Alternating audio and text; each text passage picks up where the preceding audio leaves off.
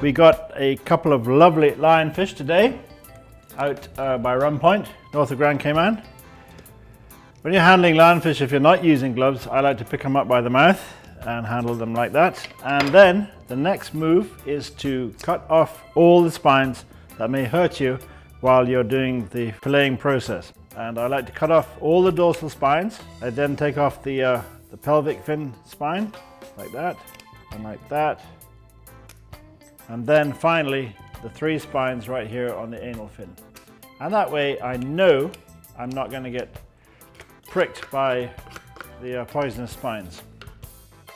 The scales along the back are fairly tough, so you have to use the point of the knife to get down and in. I cut along the back, cut across the body there, and then do the ventral side.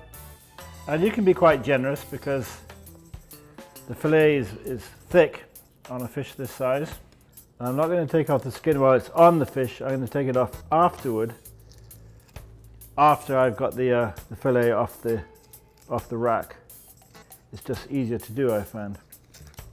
And that's one beautiful big fillet, but it's got skin on the other side. So we put it there for the time being, roll him over, and do it all over again. So I've got 2 lovely fillets, and the rack, or the chassis as we call it, that's going to get eaten too, not by us, but by the stingrays. I save all these for the stingrays at the sandbar. They love them. Chop them up and they wolf them down.